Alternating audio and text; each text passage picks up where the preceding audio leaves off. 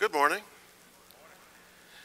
Well, I want to welcome you to the 61st Annual Rural Life Conference. I want to thank you for taking time off from your very busy schedules and attending the conference this year. This year's theme, if you've had a chance to look at your programs, is promoting the vitality of Arkansas communities. And this is indeed a timely theme. And one of the reasons it's so timely is because our communities are in danger now. And also agriculture is facing some very critical times. Rural communities are losing population. Right now, the populations in rural communities and cities is roughly 50-50 for the country. But by the year 2050, you're going to notice that about 70% of the population will reside in cities and 30% in rural areas. And so to help promote the vitality of our communities, we need to do a couple of things.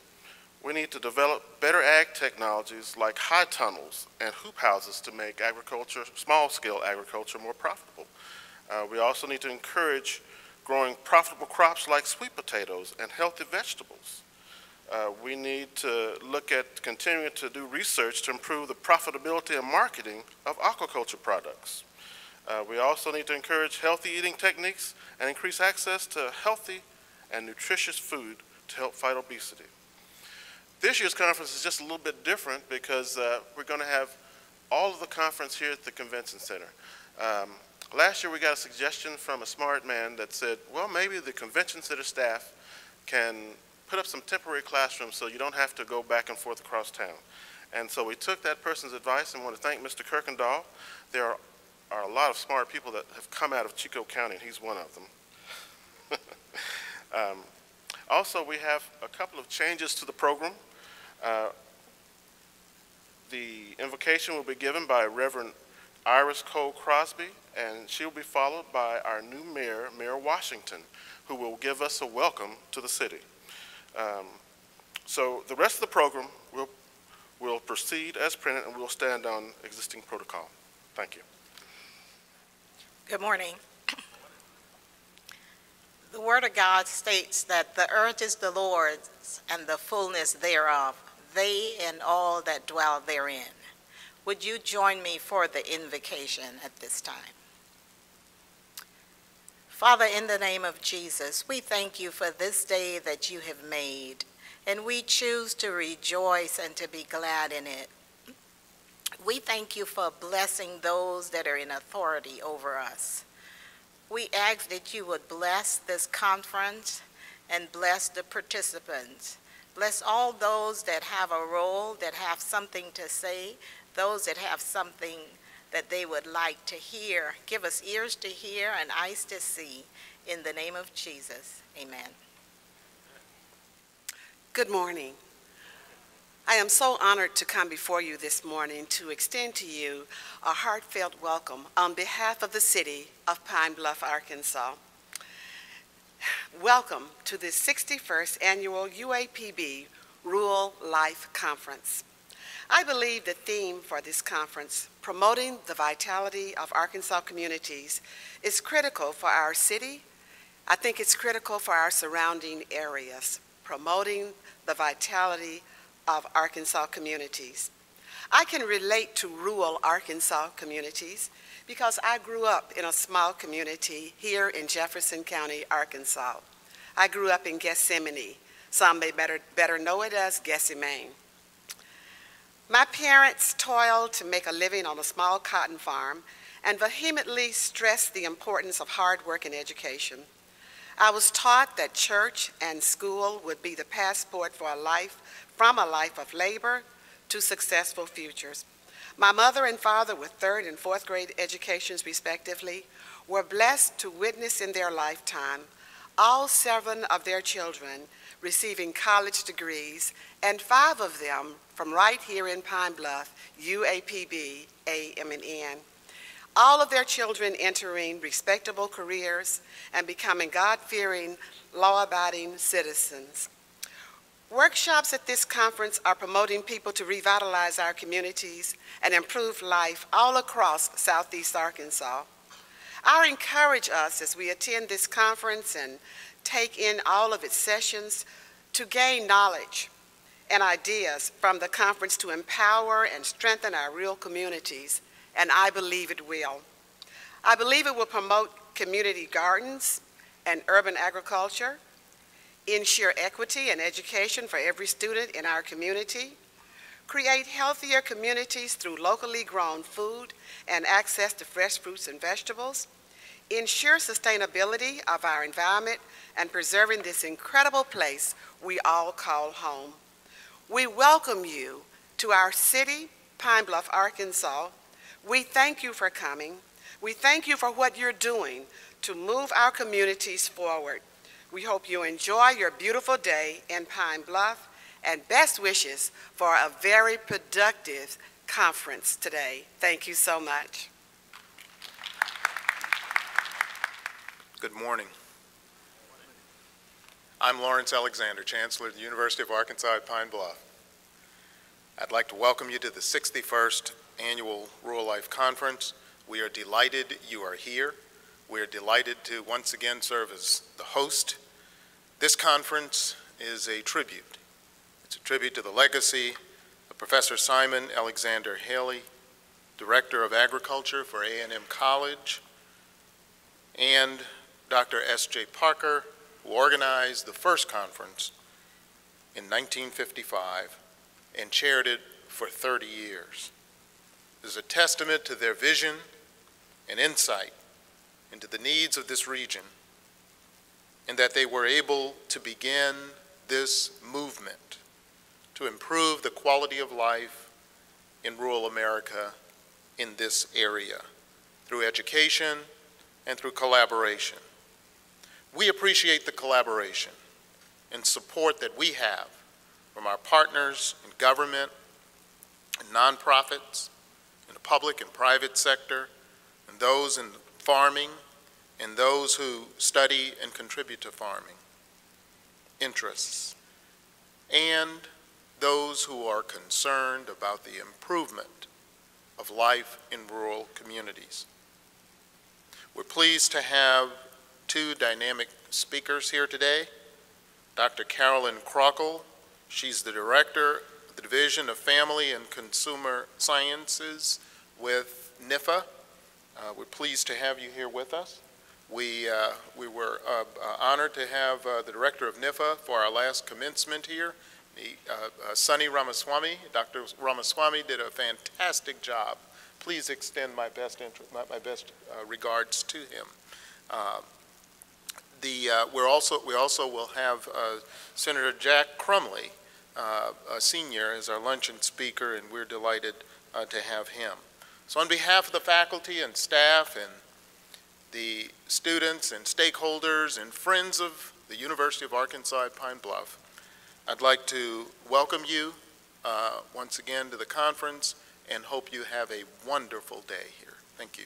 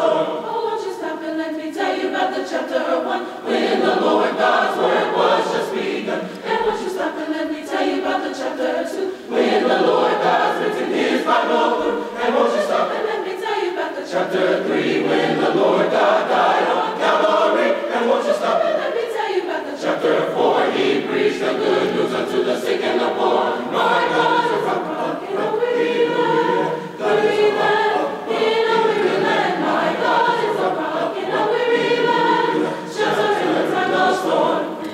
I know he is a rock in a weary land, weary land, in a weary land. I know he is a rock in a weary land, shelter in the time of storm. He is a rock, oh yes, he is a rock, a shelter in the time of storm, in the time of storm. Let me tell you about the chapter 5, when the Lord God raised the dead. My God is a rock. Stop and let me tell you about the chapter 6, when he went to Jerusalem and my God is a rock. Stop and let me tell you about the chapter 7, when he died and rose again. And my God is a rock. Stop and let me tell you about the chapter 8, when John seen him standing at the golden gate. My God is a rock in a weary land, weary land, in a weary land. My God is a rock in a weary land, shelter in the time of storm. I know he is a rock in a weary land, weary land, in a weary land. I know he is a rock in a weary land, shelter in the time of storm. My God is a rock, oh yes, he is my shelter. My God is a rock, my tower, my fortress. My God is a rock, he is my rock, and he's a shelter in a storm. Oh children, stop, let me tell you about the chapter 9, when the Lord God changed the water into wine. And won't you stop, let me tell you about the chapter 10, says John saw him come into this world again. Oh my God is a rock, yes he is a rock. My God is a rock, yes he is a rock. My God is a rock, yes he is a rock. Shelter in the time of storm. My God is a rock, yes he is a rock. My God is a rock, yes he is a rock. My God is a rock, yes he is a rock. Shelter in the time of storm, in the storm. My God is a rock in a weary land,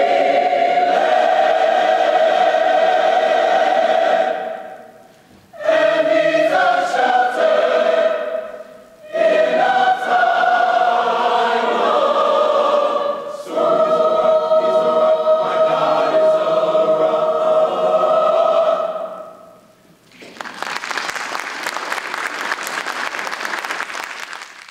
Good morning. It is my very great pleasure to introduce to you our S.A. Haley Memorial Lecturer, Dr. Carolyn Krokel. Dr. Krokel is the current director of the Division of Family and Consumer Sciences within USDA's Institute of Food and Agriculture, also known as NIFA. She has held this position since 2010. And in this role, she leads the division's Community, Vitality, and Family Well-Being's portfolio of research, education, and extension projects, which includes active research studies, competitive funding, and building federal capacity in these areas. Dr. Krokel is also wearing a second hat. She's the acting deputy director of the Institute of Youth, Families, and Communities, which supports the human and social components of NIFA's food and agricultural sciences through research, education, and extension programs. This institute's programs support socioeconomic prosperity by strengthening individuals, families, communities, providing resources for the next generation of food and agricultural scientists, and offering youth leadership experiences. Prior to this experience, she had a role in NIFA where she served as the Director of Nutrition and Family Sciences section of USDA's Cooperative Research, Education, and Extension Service. And while there, she facilitated the coordination of research, education, and extension across the human sciences discipline. She was the National Program Leader for Family and Human Development and Consumer Sciences in this role as well. Dr. Dr. Krokel, received her bachelor's in psychology, master's in counseling and human development, and a doctorate in adult education and human resource development from the State University of New York at Albany. She is certified in family and consumer sciences. She holds a certificate in aging studies from Medical College of Virginia. She has served as NIFA's Cultural Transformation Champion, and she also received the NIFA A.J. Dye Diversity Award. In addition to that, she's an Embassy Science Fellow, a National Service Fellow, and a graduate of the Federal Executive Institute focusing on leadership in a democratic society. These are just a few of her accomplishments. And as you know, you don't just start at the top.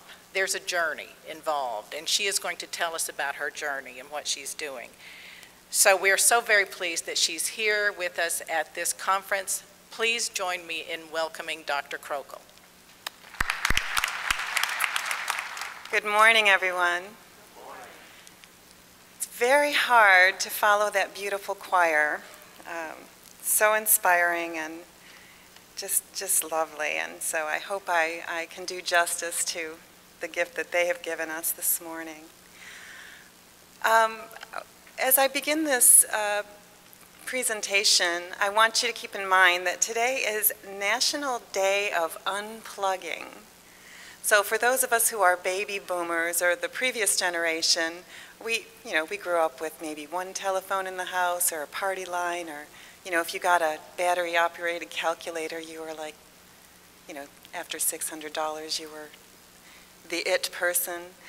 So unplugging is not necessarily so difficult for us, but I think for our Gen Xers and millennials, a day without technology, without social media is almost unheard of. But it is that national day, so I encourage you, in the context of what I'm going to say to you today, to think about unplugging for the day. Except you can tweet out your conference. Very important. So thank you very much. I just really would like to thank the UAPB School of Agriculture, Fisheries, and Human Sciences.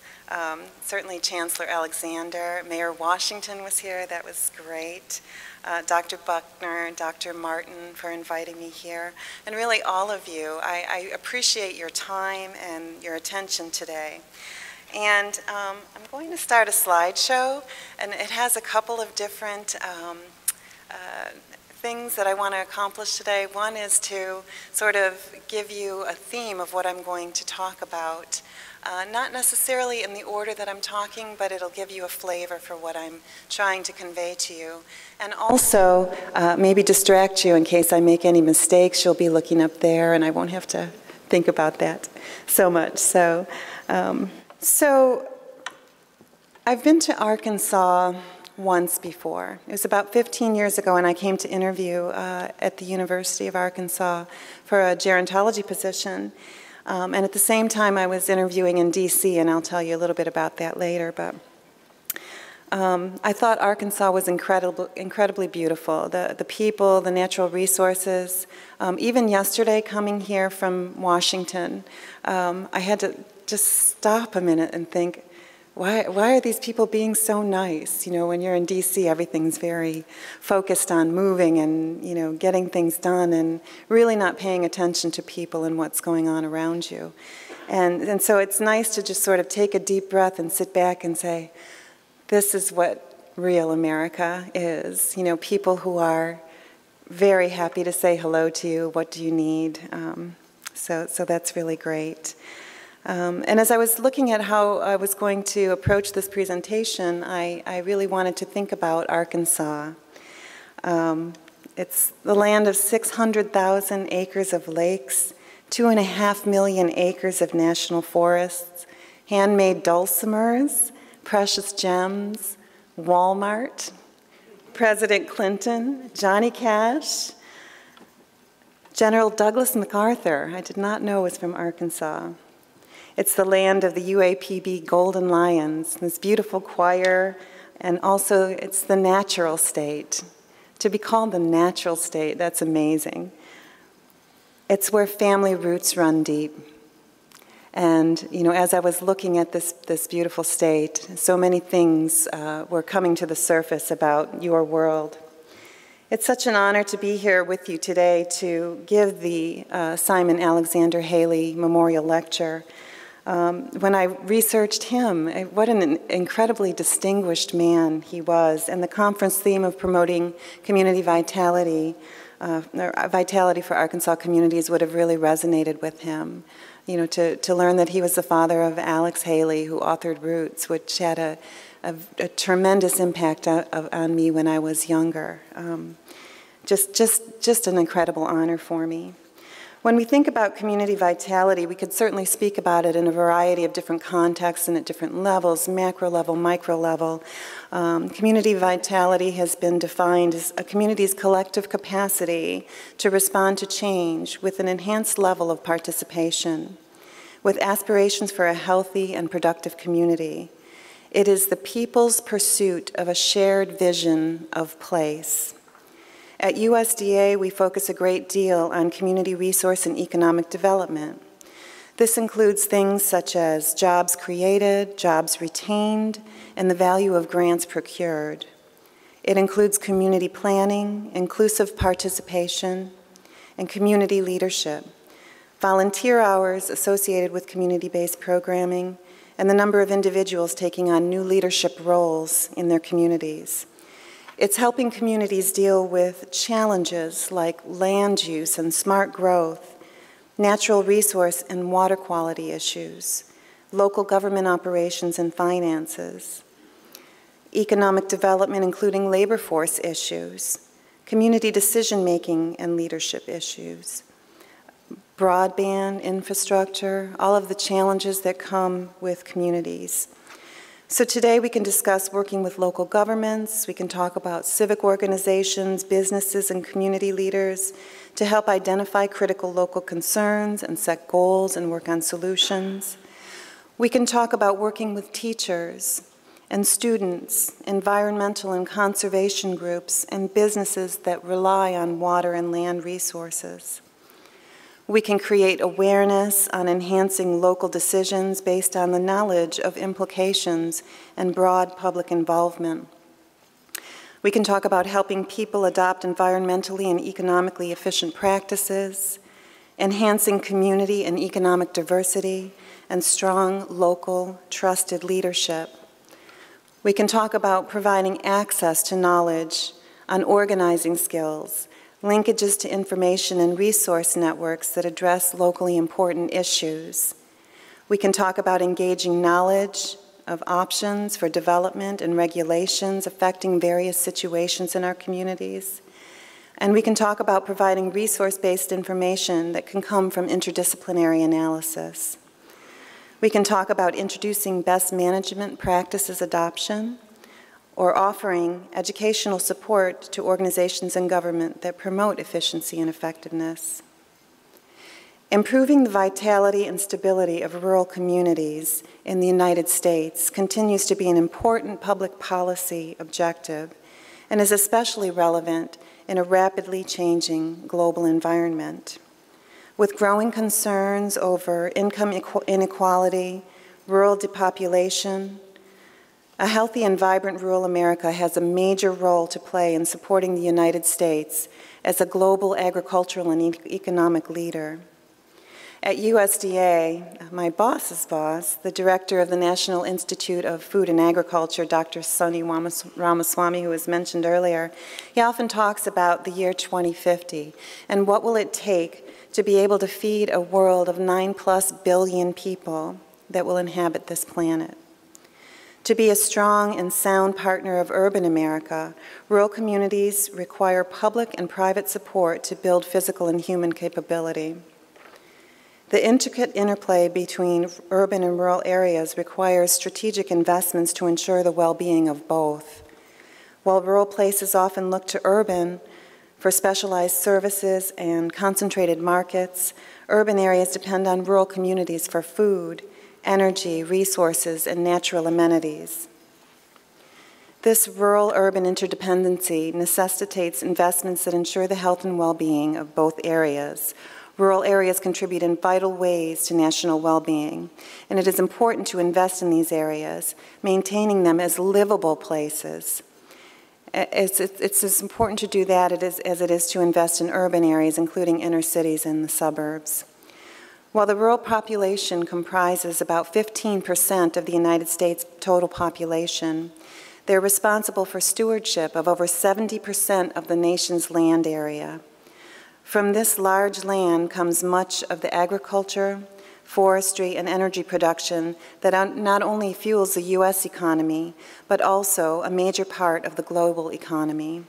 As a result, urban residents depend heavily on rural economies and resources. The capability and ability to produce many types of goods and services in rural areas and transport them efficiently to urban areas keeps costs of living low for the entire nation. In addition, a growing rural recreational sector provides welcome and inviting relief for urban populations, and the option to move back to rural communities is increasingly important to many aging baby boomers like myself. I keep looking, where am I going to live? It's not going to be in Washington when I retire. As well as millennials seeking to raise their families in rural areas. The importance of rural areas for national economic security is evident from the percent of the nation's total employment found in rural areas in industries that are critical to the country's economic well-being as a whole. Agriculture and food, water, most of our water resources come from rural America, raw materials, the manufacturing economy, the recreation economy, the energy economy, and national security. A disproportionate share of veterans come from rural areas, and the share of disabled veterans is also higher in rural than urban areas.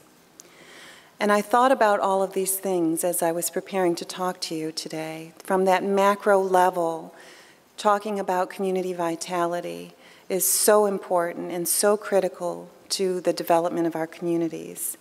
But also, as I began to formulate my thoughts for today, I began to consider that in today's rapidly changing society, the foundational aspects of community vitality really begin at the individual level.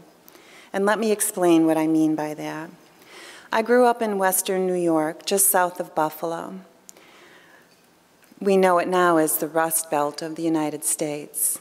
It was known for the steel industry and for the grain industry and so many things that were an economic boom to many people in that area. There's so much poverty and so much hopelessness there today, and there's really little opportunity for people.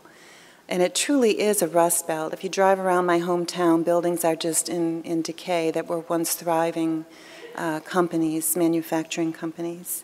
There's a lot of substance abuse, opioid abuse, meth. There's so many things that are really so detrimental to my community.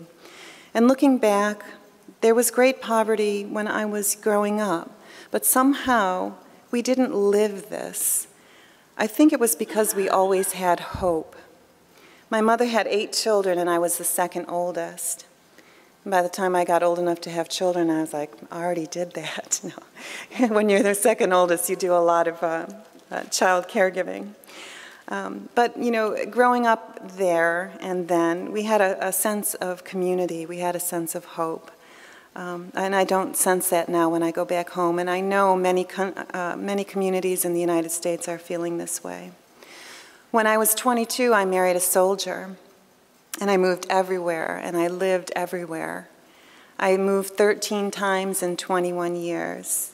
And everywhere we went, I tried to create a sense of community and belonging for my family and my children, which meant, you know, establishing a relationship with my local church and building my friendships and really trying to help my children have a sense of community, only to have to pull up every root and move a couple years later. When my husband retired from the Army in 2002, he said, "Now, honey, you have moved everywhere I've asked you to go. Now it's your turn to decide. Where would you most like to live?" I said, "I want to go to Washington, D.C., where I will have an opportunity to affect real change." And he took my hand, and he looked into my eyes, and he said, Absolutely not. He had avoided the Pentagon his entire military career, so eventually he gave in because he knew how much it meant to me. My first job in DC was working for a small nonprofit, writing some legislation, being able to go to the Hill. I was running the National Center for Grandparents Raising Grandchildren.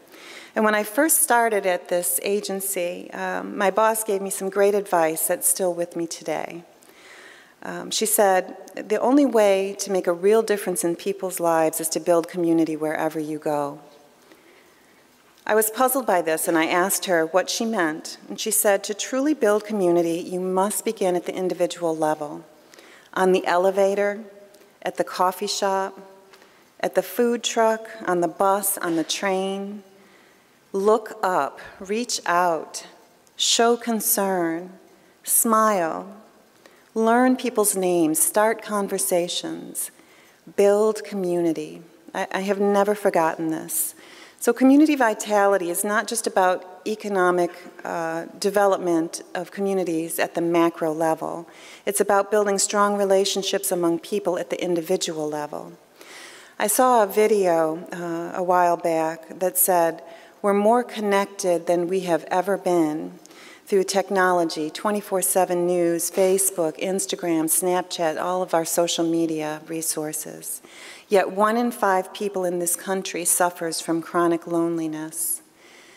And you know, that's really just such a profound statement, and we'll talk about that a little bit more. I read a true story a while back, and some of you may have heard this, so bear with me, but I really wanted to share it with you today. And it goes something like this. 20 years ago, I drove a cab for a living. One night, I took a fare at 2:30 a.m., and when I arrived to collect, the building was dark except for a single light in the ground floor window.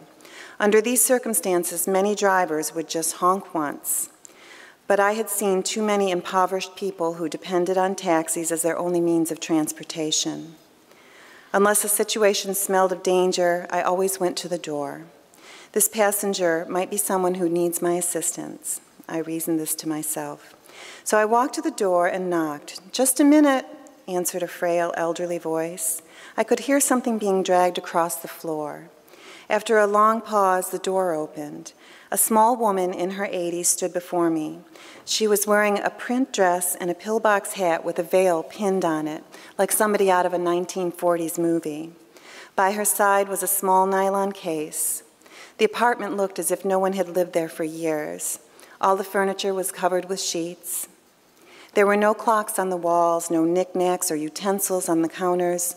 In the corner was a cardboard box filled with photos. "Would you carry my bag out to the car?" she said. I took the suitcase to the cab and then returned to assist the woman.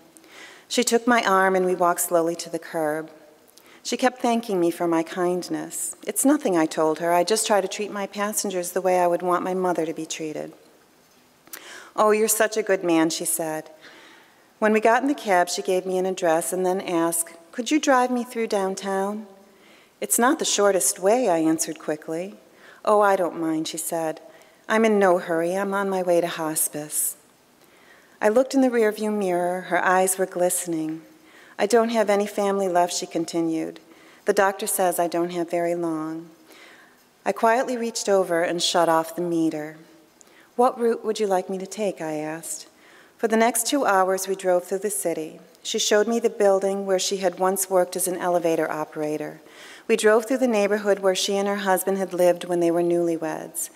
She had me pull up in front of a furniture warehouse that had been a ballroom where she had gone dancing as a girl. Sometimes she'd ask me to slow in front of a particular building or corner and would sit staring in the darkness saying nothing. As the first hint of sun creases the horizon, she suddenly says, "I'm tired, let's go now." We drove in silence to the address she had given me. It was a low building, like a small convalescent home with a driveway that passed under a portico. 2 orderlies came out to the cab as soon as we pulled up. They were solicitous and intent, watching her every move. They must have been expecting her. I opened the trunk and took the small suitcase to the door. The woman was already seated in a wheelchair. "How much do I owe you?" she asked, reaching for her purse. "Nothing," I said. "You have to make a living," she answered. "Oh, there are other passengers," I responded. Almost without thinking, I bent and gave her a hug. She held on to me tightly. Our hug ended with this remark: "You gave an old woman a little moment of joy." After a slight pause, she added, "Thank you." I squeezed her hand and then walked into the dim morning light. Behind me, a door shut. It was the sound of the closing of a life. I didn't pick up any more passengers that shift. I drove aimlessly, lost in thought. For the rest of the day, I could hardly talk. What if that woman had gotten an angry driver or one who was impatient with his shift to end? What if I had refused to take the run or had honked once and then driven away? On a quick review, I don't think I have ever done anything more important in my life. We're conditioned to think that our lives revolve around great moments, but great moments often catch us unaware, beautifully wrapped in what others may consider a small one. What matters most to the vitality of community life is the number of people who regularly connect, build trust, and get involved with one another. We're all made up of so many deep and rich stories and experiences, but we often just interact at a very superficial level and don't know the depth of what someone is experiencing. So think about that today. Think about the last time someone helped you, a selfless person, or that you helped someone selflessly, and what that felt like and what it may have meant to that person. When I think about that, the most recent thing that happened to me, it was a few days ago in the grocery store. A young boy, he was maybe 9 or 10, he was checking out in front of me in the line, and he was buying one of those cans of Pringles. And I had seen them on the shelf, and the sign said, 10 cans for $10, right? So you think it's $1 a can. So when he got to pay, he got out his dollar, and he gave it to the cashier, and the cashier said, "No, it's only $1 if you buy 10. Otherwise, it's $1.25, and I could see that the boy was getting really embarrassed and panicking. So I took a quarter out, and I said, "Here, let me get this," and gave him the money, and he paid. And after he finished, and I was checking out, he was waiting at the end of the counter. And I was like, "Oh, that's nice. Maybe he just wants to say thank you again." And when I finished and my groceries were bagged, he said, "May I help you out to your car? I can put the groceries in your trunk for you." And I thought to myself, wow, that's the best 25 cents I ever spent. So anyway, I really love the theme of this year's conference, promoting the vitality of Arkansas communities. The foundation of our community vitality truly is our people. Society is changing rapidly. It's our actions that tell our stories. It's not our words. It's not our intentions. It's not our dreams. It's not our wants. It's not who we are. It's not who we wish we were. Only what we do, that's what builds communities. I travel all over the country, and at events like these, I often see people, including myself, kind of sitting off alone or eating by myself, or sometimes you'll see people by themselves. They may be new to the event and sort of sitting watching groups of people. They may seem standoffish, and that's not very often the case. They're just waiting for someone to say welcome. And I've seen a lot of that here today, so I sort of feel like I'm preaching to the choir today. But I challenge each of you at this conference to reach out to a stranger, to assist, to introduce yourself, and to build community right here. And when this is over, reach out some more, tomorrow, next week, next year. Be a role model, be a mentor, be an inspiration to other people. These seemingly small gestures are the true foundations of community vitality on which everything else can be built. I'm very excited and honored to be with you today. I'm staying for the entire event.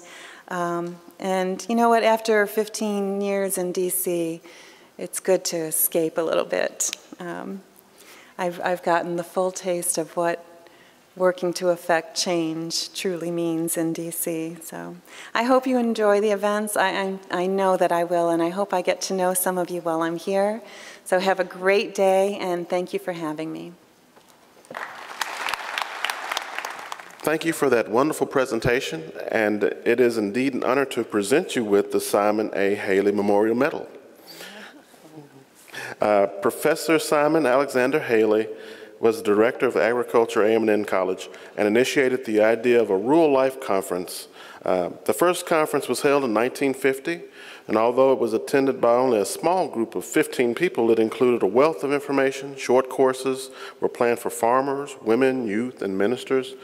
Topics included economics, poultry, and husbandry, along with horticulture, nutrition, health, recreation, and social life. As I said, it's an honor to present you with this medal, so let me get the medal out.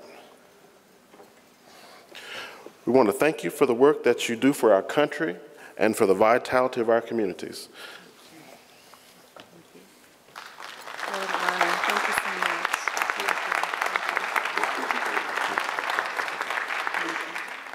I'd like to invite Mr. Jason Smedley, Assistant Director of Public Affairs and Governmental Relations for Arkansas Farm Bureau. We'd like to invite you up to the stage now and provide some remarks, please, from Farm Bureau. Good morning, everyone. Again, I'm Jason Smedley, and I'm originally from Little Rock, Arkansas, and I just have my own personal rural life story. I also spent some time in D.C. I stayed in D.C. for about 10 years. I've been in the Marine Corps for about 17 years, so I've been able to travel the world and deploy. But my family is from Union County. I don't know if some of you know where Union County is, but there we go. But, you know, as I traveled, and when I was in D.C., I worked on Capitol Hill, deployed a couple of times, went to school there, but my last stop was at the Pentagon. Unfortunately, I was not able to avoid the Pentagon. And it just drained me, and it just made me miss Arkansas, and I couldn't wait to come back to Arkansas. And so moved back to Little Rock, but I just want to say my favorite memories, my childhood memories, were in Union County, at my grandmother's house at this little town called Huddock, Arkansas. So I don't know if some of you know where Huddock is. Huddock is below El Dorado. Below El Dorado you have Strong, and then you have Huddock. All right, but anyway, greatest memories, you know, it is, if I want to get my best sleep, I go to Huddock. If I want to get a good plate of food, I go to Huddock. If I want to feel loved by family, I want to be surrounded by family, I go to Huddock. So I see the value personally in rural life and what it's meant to me and what it's meant to my children and to my family.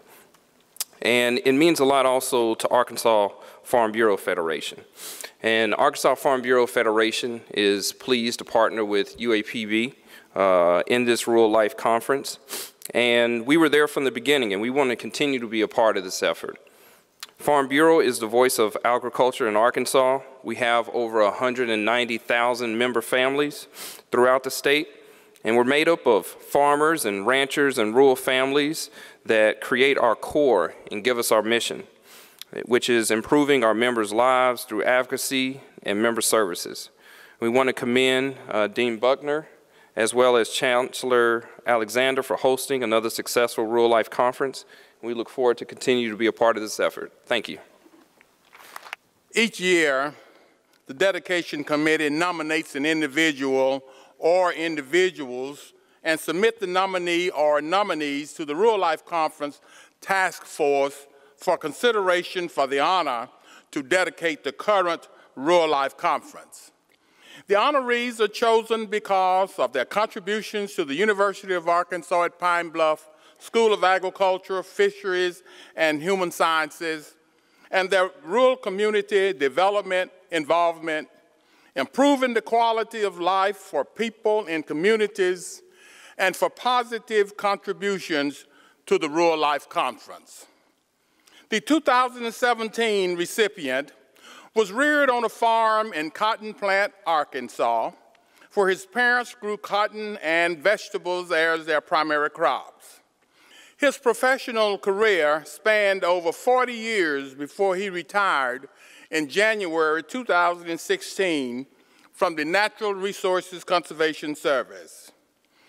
This year's recipient has missed only one Rural Life Conference during the past 20 years. And even in his retirement, this year, he is currently serving on the Rural Life Conference Workshop Committee and also the Recruitment Committee.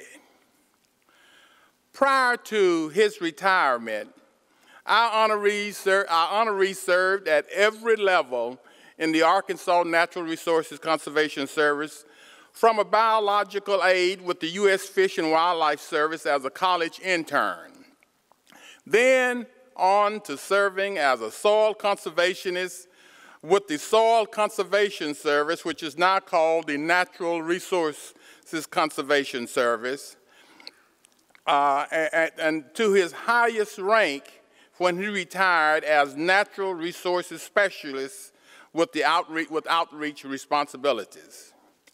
He has served in various roles at both the district and state levels in various counties.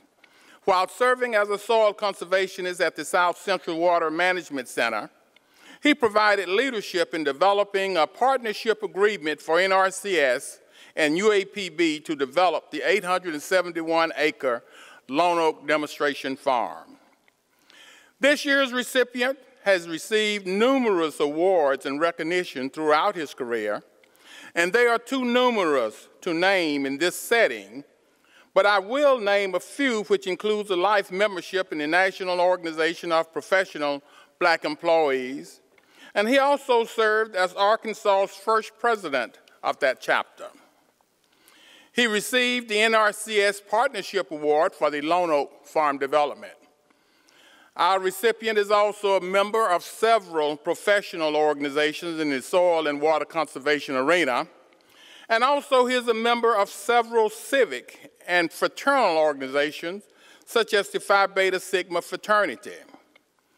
Our recipient is an active member of the Mount Nebo Baptist Church here in Pine Bluff, where he serves as a deacon. He and his beautiful wife, Gwen, will you stand so that they can, where's Gwen? Okay, Gwen, will you stand so that everybody can see you, so we won't think that you are his youngest sister? Yeah, he and his wife, Gwen, they have two daughters, Shalonda and Sharita, and also a 6-year-old grandson, Caleb. Ladies and gentlemen, the 2017 Rural Life Dedication Committee unanimously nominated and presented the recipient's name to the overall Rural Life Conference Task Force, and they overwhelmingly approved, and we proudly present the 61st Annual Rural Life Conference Dedication Award to none other than Mr. Theodis Bunch. Mr. Bunch, will you come forward?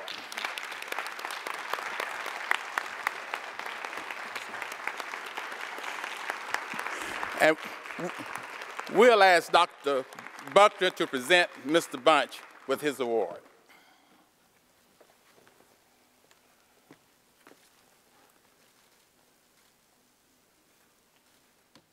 Good morning. To Chancellor Alexander, he was here a moment ago, Dean Buckner, and distinguished platform guests. I am humbled and very honored to have been nominated and selected by the task force for such a distinguished honor. I must pause briefly to extend my wholehearted thanks to everyone who played a part in making this occasion possible for me. I just want to say thank you, thank you, thank you. You know, briefly, as I look back over my life, I must say that I had a very humbled beginning. I'm the third born of 16 siblings. We were born on a small farm in Cotton Plant, Arkansas, in the East Arkansas Delta. And we worked the land as a means of survival. I'm the first in the family to go off to college. And I stand here today to say that I'm proud to announce that I graduated from the University of Arkansas at Pine Bluff in 1975 with a Bachelor of Science degree in agronomy. And I must say, I had many, many sponsors along the way. I credit Well, first of all, I've attended most Rural Life conferences, but I never, ever dreamed that this honor would come my way. That's why I'm so humbled today and thankful for this opportunity. You know, I credit my achievements in life, first and foremost, to God. And secondly, I credit those achievements to my mother, who's no longer with us. But she taught us humility through her selfless acts of kindness to everyone that had a need. She never met a stranger. So I know she would be proud of me today. And I feel like she's smiling as I stand here as your honoree. Before I go, the last thing I want to do is acknowledge my wife, whom y'all just saw stand a minute ago, Gwen, and my daughter, Shalanda, who is here with me today. Both graduated from this institution. I also have my brother, James, who's a graduate of this institution, and his wife, Christine, that live across the river over in Cordova, Tennessee. They came out today as well. My brother, Eddie, and his wife, Gwen. Gwen 2, I call her. You know, we've got 2 Gwens in the family, 3 Gwens in the family.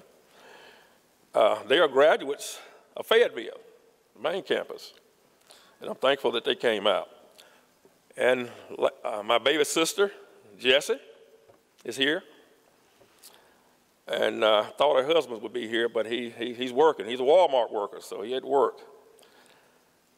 But Jessie has a daughter that's a freshman here at the University of Arkansas at Pine Bluff. She's majoring in agriculture. Her name is Jessica. So I just want to acknowledge Jessica because she's certainly dedicated to the cause. And I'd just like to acknowledge the many friends that came out to show support to me. My former co-workers, I see some back there, I thank you for coming. And church members that came out and to show support as well. I know I'm standing between you and refreshments, so the last thing I want to do is thank you again for all the recognition, and I am truly, truly humbled for this opportunity. Thank you. Well, Mr. Bunch, we usually like to wait for the awardees to retire. That way we can put them back to work for us here in the School of Ag, Fisheries, and Human Sciences, so get ready. Okay. Next up, we have one other change to the program. The program chair, Dr. Brenda Martin, who's chair of the Human Sciences Department, has a special presentation. Dr. Martin. Good morning. It has been my pleasure to serve as a chair for the 61st Annual Rural Life Conference, and we are very happy to have Dr. Croco to come all the way down from Washington, D.C.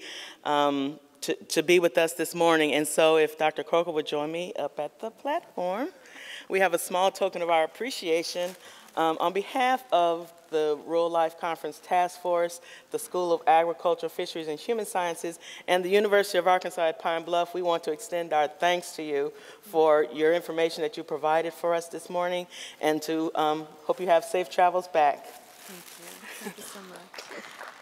It gives me great pleasure on behalf of the School of Agriculture, Fisheries, and Human Sciences, and especially the faculty, staff, students, and chair, Dr. Brenda Martin, from the Department of Human Sciences, who's serving as this year's host department for the 61st Rural Life Conference. We would like to thank and commend all program participants for their participation during our morning opening session.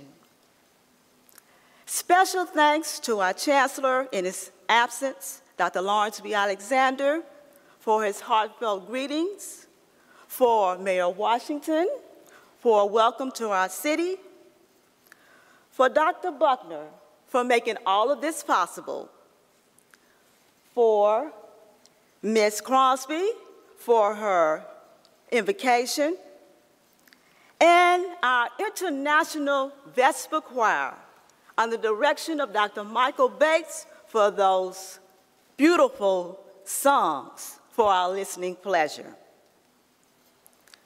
To my colleague, Kate Dutra, for her introduction of our speaker this morning, Dr. Crockle. Dr. Crockle, thank you so much for your message to us this morning and the work that you are doing to create and facilitate a national and unified theme in promoting community and family vitality across all disciplines to create and prepare our next generation of professionals. Mr. Roth, you did an excellent job with your dedication. To our honoree, Mr. Theodis Bunch, congratulations. And now, during this particular time, until 10:15, we invite you to take this opportunity to view the posters, visit the exhibits, network, interact with conference participants, and participate in the workshops that have been prepared and designed to promote vitality in the Arkansas rural communities.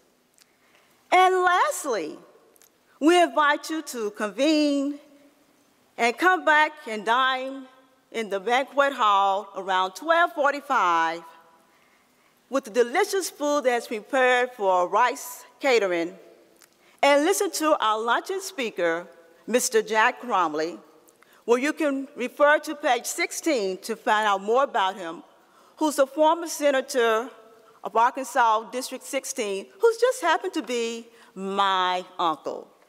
Thank you and enjoy the conference. The closing session is now adjourned.